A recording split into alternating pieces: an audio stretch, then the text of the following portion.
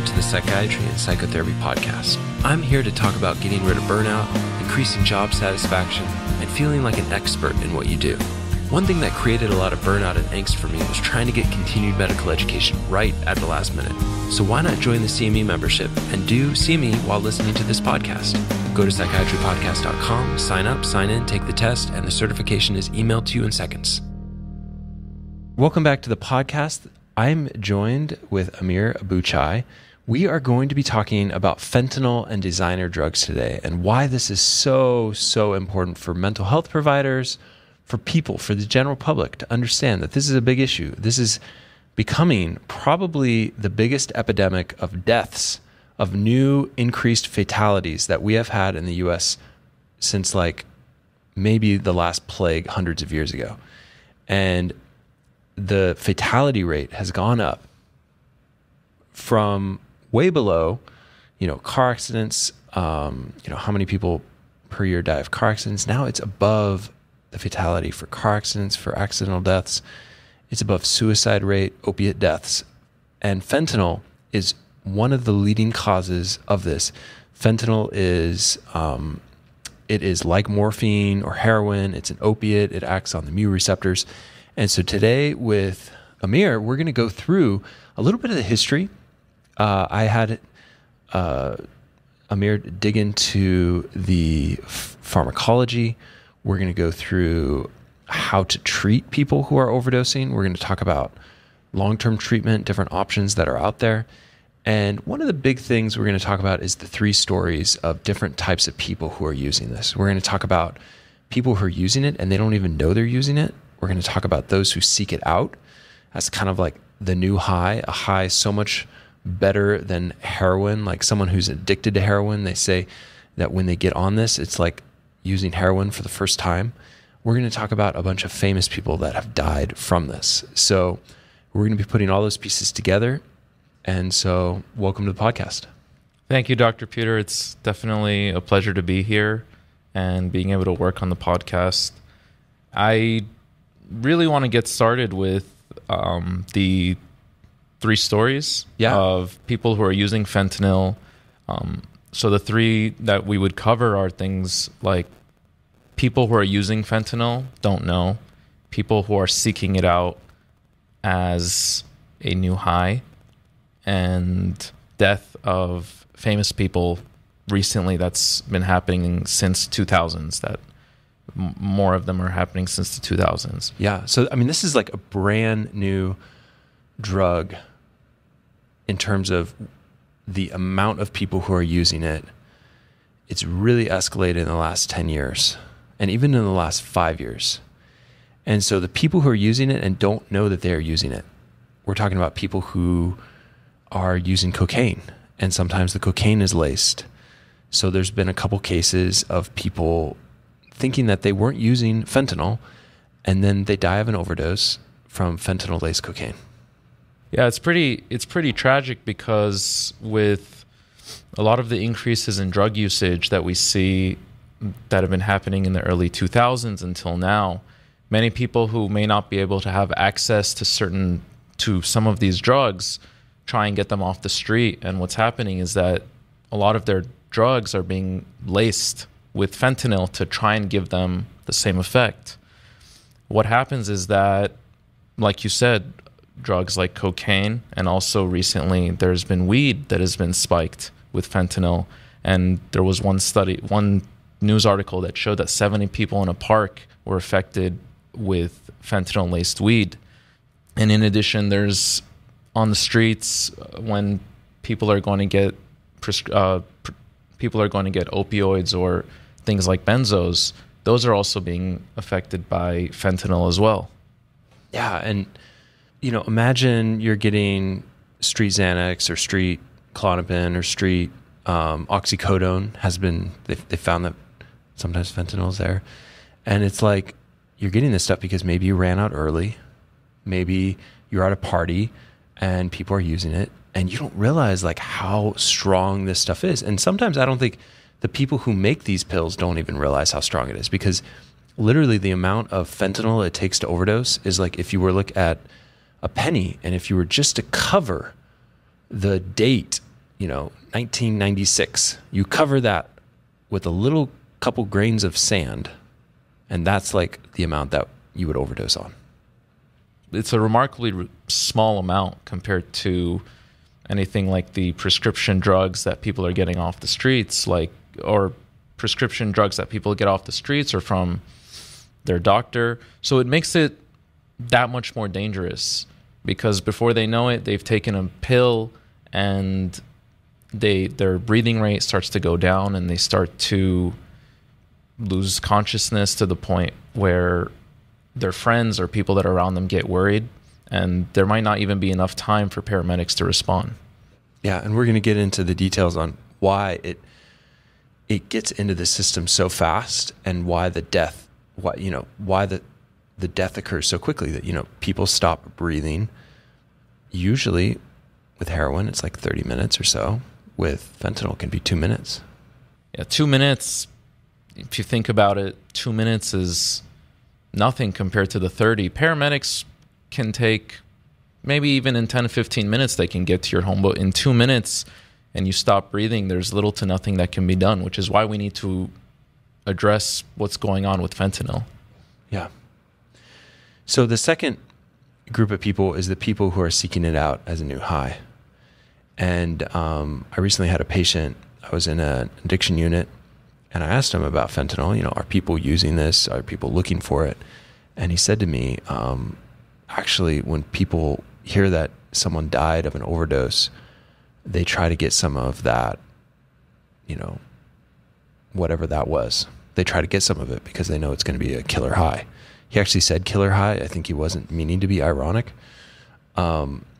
And he said what he does to test out how strong it is he takes a very small puff of it, and then that can help him engage, how strong the full dose would be. But even that seems like a really kind of a bad idea. And he knew that there were risks involved. But he said, look, like when you're used to heroin and heroin just isn't doing much for you anymore, it just makes sense to go to the next level. The next level in this case that we're seeing, starting on the East Coast, slowly transitioning to the West Coast, is fentanyl. And like you said, these people are seeking it out as a new high. A lot of personal points of view that have been taken from patients, they're admitting to it. They're stating that I actually go and look for fentanyl. And a lot of patients at times are saying if they find out one of their friends has overdosed, instead of being afraid, they say, hey, where did you get that stuff? I'm going to go look exactly for that type of thing, because that high that they seek out is that much more potent. And like you said, heroin isn't doing the job for them. Yeah. There was one study in particular that showed that 30% of drug users prefer their drugs contain fentanyl. And that's really remarkable, because if you think of 30% of drug users, that's no small amount of patients. And due to its potency, and as we get into it, we're going to see how fentanyl is even acquired and the quality control process. We're going to see just how dangerous it can be for some of these people. Yeah. And, once again, if anything we say here is interesting to you, if you want to look into it further, we're going to put up on the website, a blog, and in the resource library, a link to all the studies, and you can dive into this as well. It's super interesting, and I think we should pay attention to this. Okay, so let's talk about the famous people who have passed away. Take me down the list. Yeah, the list of people. Lately, it's been starting in about the early 2000s, but there have been some deaths even earlier. One of the most notable ones was Mac Miller. He was a famous American rapper. He was struggling with opioid addiction, according to some news reports, but one day he was found unconscious in just last year in 2018. He passed away at 26 years old. They found in his system opioids, alcohol, and fentanyl.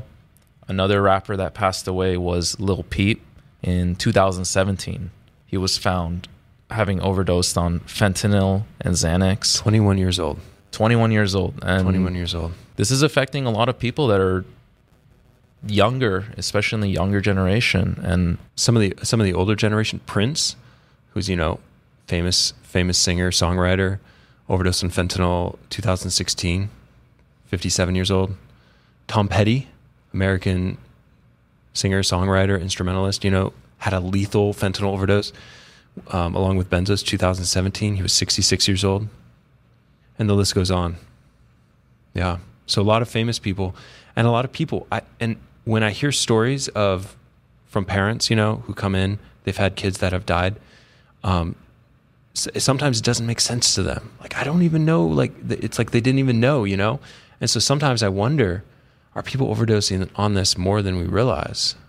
And, it's just truly unfortunate. It is. A lot of the people that are overdosing may not be losing their lives to fentanyl, but because of that overdose, they come back and they might not tell their friends. And they lead to just continuous use of fentanyl. And then one day they might not recover from their overdose, and they may not wake up. And this leads to what you're saying. Families are shocked. There's a lot of trauma involved for the families involved. And the question is, what can we do? Yeah. So let's go a little bit into the history. Maybe I'll start, and then I'd like you to go through some of the designer drug history. But really, there's 3 phases of the opiate epidemic that we're facing. The first phase is the prescription opiates. Purdue created this wonderful long-term opiate drug for cancer. So it would last in the system all day. And unfortunately, they marketed this successfully for all sorts of aches and pains. There's a huge lawsuit, actually one of the biggest lawsuits of all time, that they lost about this and their sort of false marketing strategies. Initially, they were saying that only like 1% of people got addicted to opiates. It was coming from a letter to the editor in the New England Journal of Medicine. That was a very old letter. And, more recent data says actually people get addicted quite frequently. And unfortunately, these sort of long-term preparations, these extremely strong medications can be easily diverted. The market or the cost on the street is about $1 per milligram. And so, imagine if you're a person and you're taking, 200 milligrams a day, that could be $200 a day. That could be almost more than you would make in a job, right? Or it is more than you would make in a job. And so the potential to sell it on the street is really high. It can be smoked, it can be injected. And amazingly, the DEA allowed for a 400% increase in production from the years between, what were the years? From 2013 to about 2017? Yeah, a 400% increase.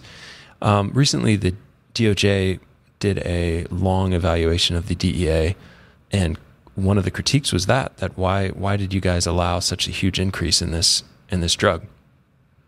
And that is the shocking thing, going from about 35,000 kilograms a year in 2013 to up to 153,000 kilograms of opioid-like substances being produced. And the question is, why?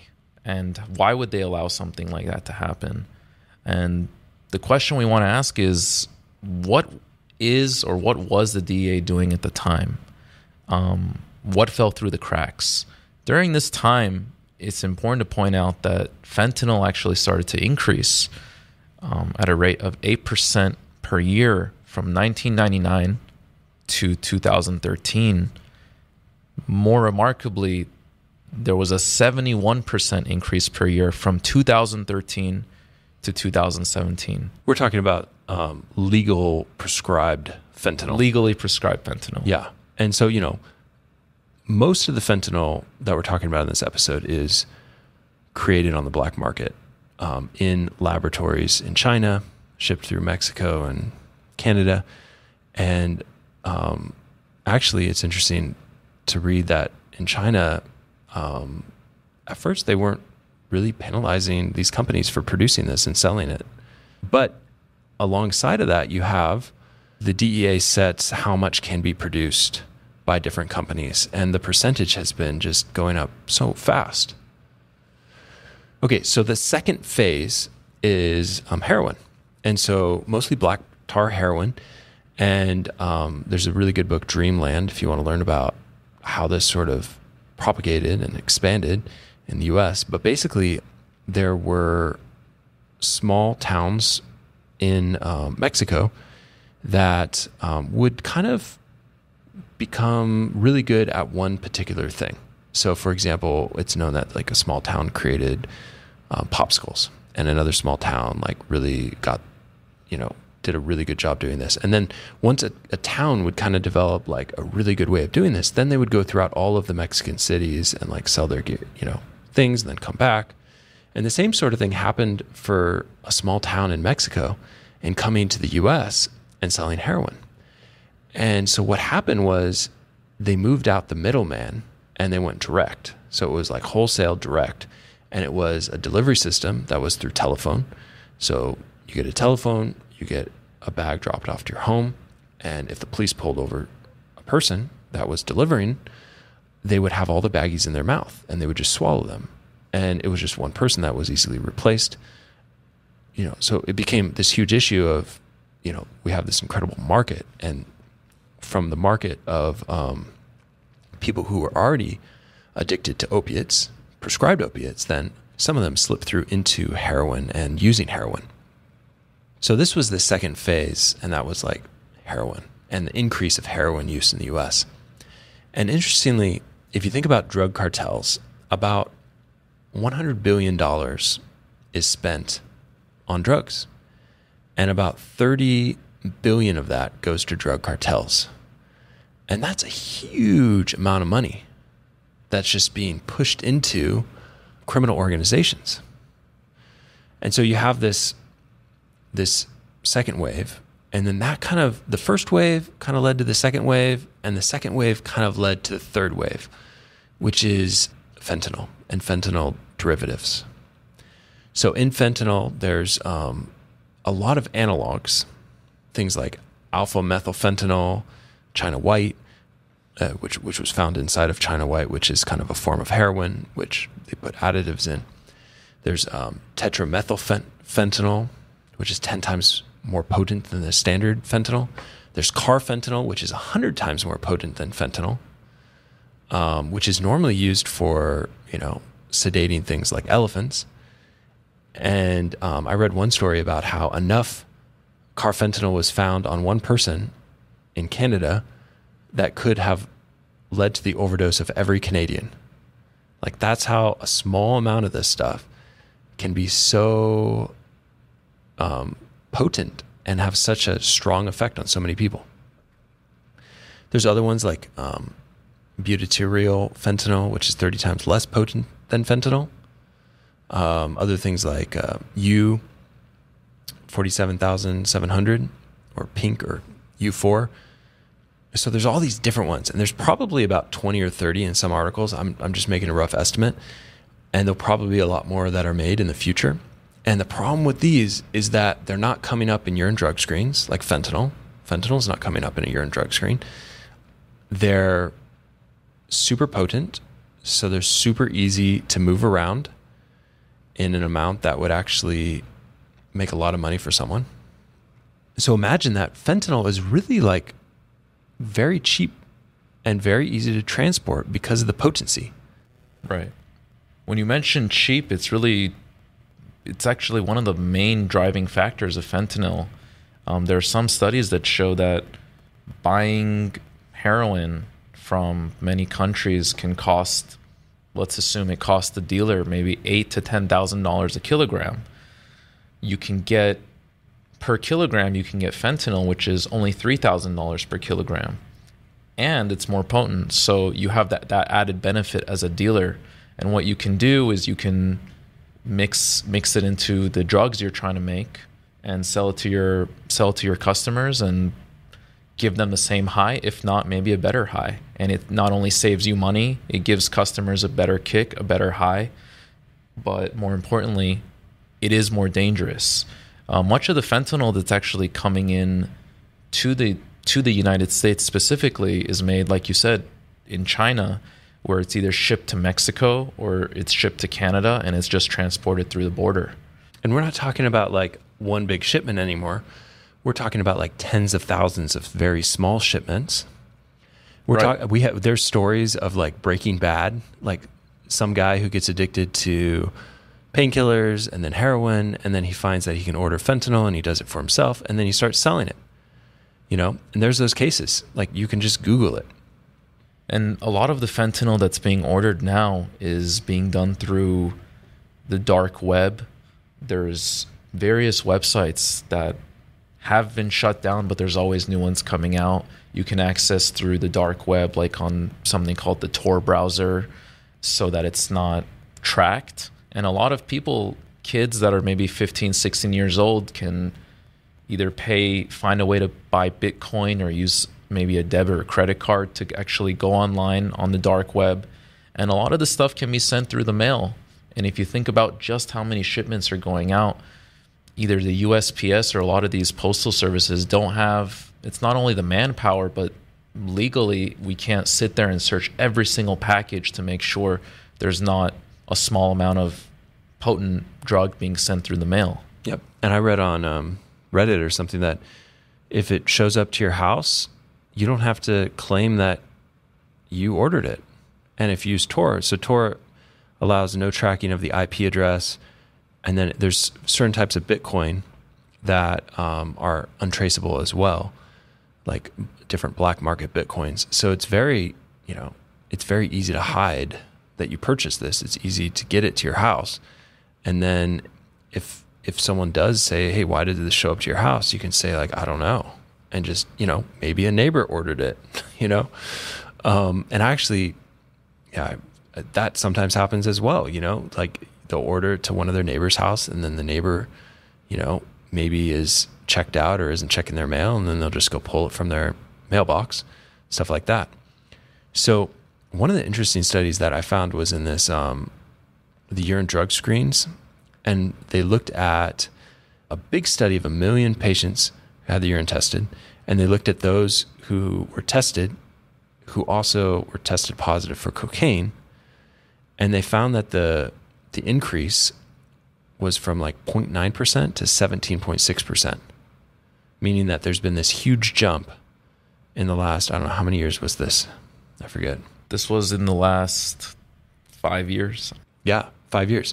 So from 2013 to 2018, they tested this, and they found that there was initially only about 1% of people who used cocaine and tested positive for cocaine had fentanyl in their urine.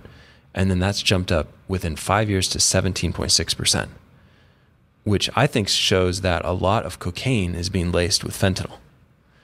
And the same thing happened with methamphetamines in the same time period. It went from 1% to about 8%. Of people who had a urine drug screen that was positive for methamphetamines was also positive for fentanyl. That's pretty remarkable when you think about the percentages of those. 1,850% increase with respect to the cocaine, and an 800% increase with respect to the methamphetamine. And it really makes you wonder, what are these people experiencing when they start using their cocaine or their methamphetamine, and are they even aware of this? I talked to I've asked pretty much every patient I've come into contact with who uses meth or cocaine, and some will say, I know that there's fentanyl being laced because I'll get itchy or they'll have some withdrawal symptoms, like they'll have when they stop using, or they'll say something like they've tested there's these test strips and they've tested it and it is fentanyl positive often, or something like that. So another interesting report was from this National Forensic Laboratory Information System, which said the reports of fentanyl have steadily increased from 2001 to 2013, with a dramatic increase from 2014 to 2018. Yeah, and going off that, fentanyl appears to slowly be making its way into a lot of the counterfeit medications and drugs that are being sold on the street.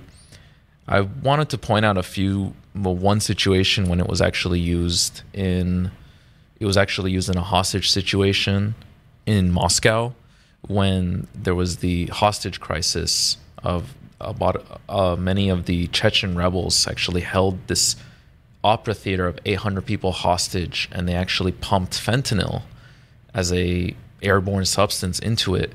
It did get rid of the people who were taking them, the terrorists who were taking them hostage, but I believe up to 120 to 130 people were actually killed in the process. Many of them died before they even got to the hospital, showing just how potent it was.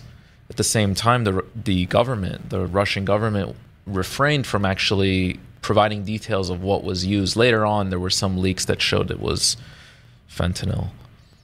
Yeah. And that was, I don't think they expected it to have that effect on specifically the hostages. It was unfortunate. I think they were hoping that they were going to put this in and then go in and reverse them, but we're going to get to why people can die very quickly from it.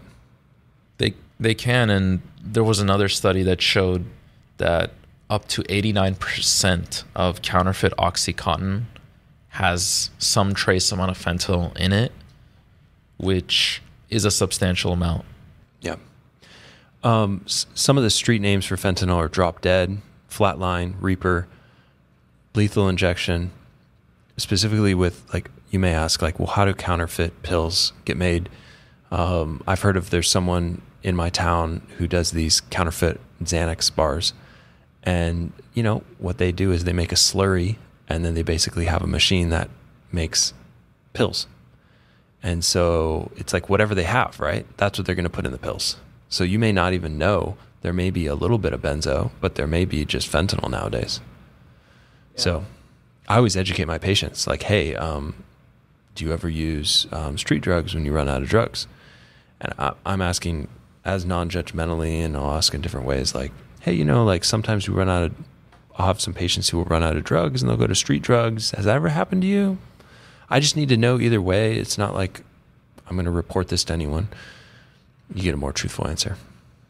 Yeah, and going off that, there's many more of these pills actually being produced because these pill presses exist now that you can buy from China, where the slurry that you're talking about is just put into the machine, and the machine can make anywhere from 2,000 to 3,000 pills a day.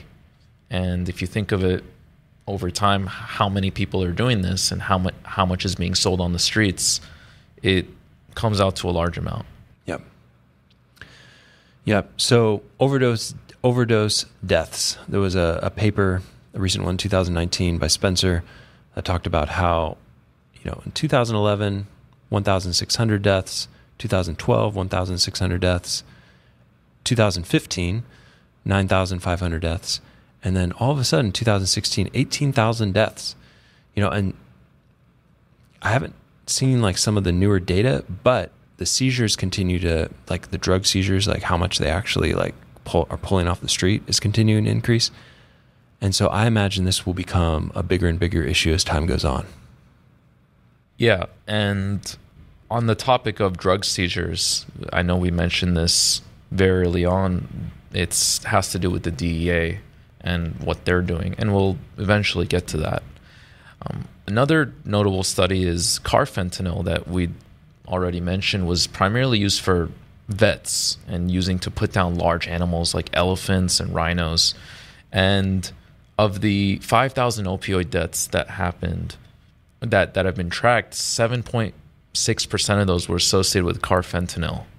Right. So that's this one study of just this, looking at the percentage of deaths in this group sample that they had. So one of the questions I had was, do dealers know what they're doing here, And, although they have no intention of killing their customers, I read this story about this one guy who was ordering it from China, and he was, selling it, and he was selling it to other people who would sell it. And, when he finally got caught, he was charged with about 60 deaths that were known to happen from his supply. And I doubt this guy even knew that 60 people had died until, like, you know, people came through and charged him with all of this. There's other stories from funeral directors that say, like, 5 years ago they would receive 1 to 3 overdose a year. Now they're receiving 3 to 5 a month. Yeah, you would think that dealers have no intention of wanting to hurt or maybe even kill some of their customers. But I was also doing some reading that was showing that for them, it's more of a calling card, going back to some of the people that are seeking out that next potent kick or high. And when people are saying that it's causing a more massive high, they actually might go to it too. And what are the dealers thinking right now? It might also be unclear to us. I think that they're mostly interested in making money. At the end of the day, dealers are interested in making money. In an Economist article, they talked about how 1 kilogram of fentanyl was $4,000 that you could buy from China, and it could literally be sold for $1.6 million in the US. In comparison, 1 kilogram of heroin is $6,000 to buy and only makes a few $100,000. So it's hugely driven by profit. So let's look at the pharmacology a little bit. The mechanism, you know, is it renally cleared? Is it liver cleared? What did you find? We found that the renal clearance is not as substantial. Therefore, actually in patients with end-stage renal disease, diabetics, it's actually preferred to be used. It doesn't produce as much damage on the kidneys. In addition, it only binds to 25% of the binding sites. We have the mu, the opioid. We have the mu opioid receptors, the kappa, and the delta. And it really, fentanyl binds only the mu. Is what I was reading. But something like Suboxone, buprenorphine, binds to mu, kappa, and delta. Binds to all of them. And the fentanyl is very lipophilic, so that's why they can give it as like a transdermal thing, you know, so it can go across the skin. The duration of action is 30 to 60 minutes, whereas heroin is 4 to 5 hours.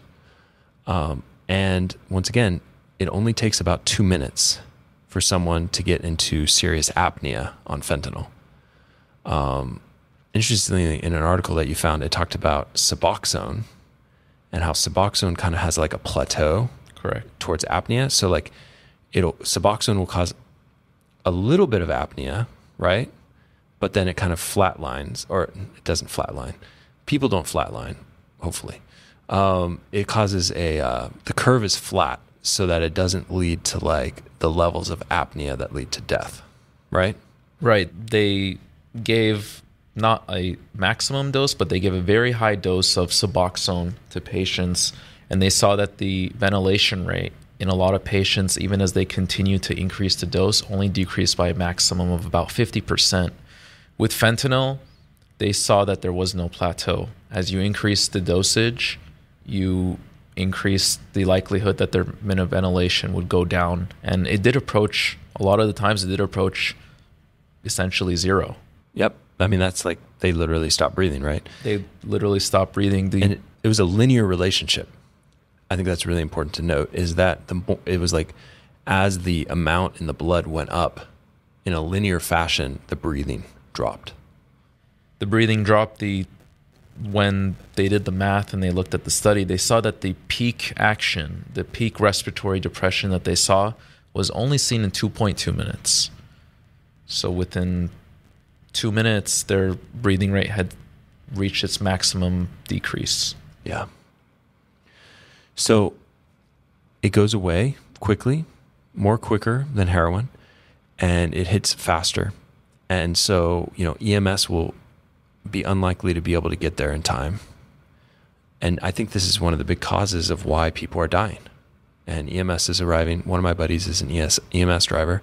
He says he's called in and it's too late. It's just too late. Okay, so anything else from the pharmacokinetics, pharmacodynamics that you think is worth mentioning? Most of the fentanyl that's given, again, since it's lipophilic, it gets in, gets out very fast. About 99% of it, when it's given IV, even at higher dosages, is removed within 1 hour. Mm-hmm. showing how easily it's able to be cleared. But by the time it's cleared, you have to ask, how much has that person become hypoxic? The next thing I had is how much Narcan, which is also called naloxone, the generic is naloxone, is needed to reverse this. Is it more than something like heroin, or is it the same? And we found kind of some mixed findings on this, actually.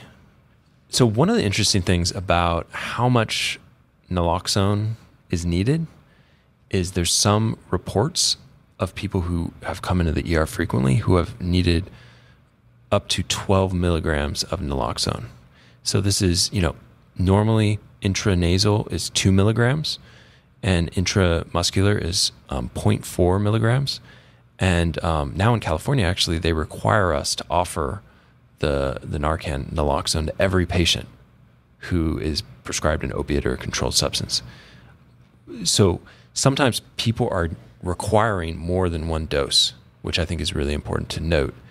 The other important thing to note is it takes about 5 to 8 minutes for both the intranasal or the intramuscular to work. The intramuscular might be a little bit shorter, 5 to 7 minutes, whereas the intranasal is 7 to 8 minutes. So this person may need to be bagged actively till this stuff kicks in. And it leaves their system. And eventually the fentanyl is processed out of the system. But you're right, it's going to require additional staff, additional time. They might even need to be intubated if they might not be breathing, able to breathe and ventilate on their own. Yep. We also looked at how if someone's bleeding from their nose, if they have a lot of mucus, intranasal naloxone might not be as effective. And so the paramedics are really on the front line of this. And I think having I watched a bunch of YouTubes on this, and they're struggling. I mean, it's like ground zero in some of these cities where this is going on. They're really busy. Anything else you want to mention that's worth on that part? We've talked about how laboratories, you need specific tests to see if fentanyl is there. There's fentanyl test strips that people are using that reduce that at least allow people at raves or parties to know that fentanyl is in their E or it's in their cocaine or whatever they're using. There's also a company that's made gloves that could detect fentanyl in 1 minute. So to summarize some of the treatment options, I really think first and foremost that Narcan naloxone needs to be carried by anyone who's using or that's the first thing I would highly recommend if you have patients who are using, who are thinking about going to a party. I think that would be the first and foremost thing to equip them with, the knowledge of, hey, you spray this into the nose, and it takes a while to reverse. I think that's the first thing. The second thing is chemical detox. So at our center here at Loma Linda, we do a lot of Suboxone detox. It's like a lot less painful to detox on opiates. And just like Suboxone works for other opiates that people may be addicted to, it can also help them get off of fentanyl. And the way that it usually works is they come in, give them a minute for all this stuff to get out of their system, and then once they're having symptoms, they put on the Suboxone, and that really binds the opiate receptors very tightly, and then they titrate them down over the course of 5 days or so on the Suboxone. And it's a whole lot more humane than just going through withdrawals. But what I've found is that really partial and day treatment programs that follow detox are really, really important. I think that's what we heavily lean into in our sort of system, the Loma Linda system, is we have about 3 different partial programs that they can go to. They can go to a dual diagnosis program for if they have coexisting depression or bipolar. They can go to the program that I run if they have chronic pain issues. And then there's also just the chemical dependency partial. And then, they go to a sober living, they live close by, and then they come in during the day, 7-8 hours a day to these programs. I think that is probably the best option. There's also Suboxone maintenance or methadone maintenance, which I think are good options for someone who is having issues just doing something like the partial. There's also a long-acting naltrexone. It's an injectable, but it does cost $1,300 a month. But, you know, if you're considering that this is going to save someone's life, then that might not be that much money. And, you know, really thinking about long-term psychotherapy, treating the underlying psychiatric issues. And in the handout, we'll go through more of the prevention stuff that's out there as well, harm reduction strategies. But in this episode, Amir, I'm so glad you came on. I'm so glad you helped me dig a lot of this stuff up and organize it. And it's been really great corresponding with you on it. And I hope that you can come away from this episode knowing a little bit more about fentanyl, about these new issues that we face.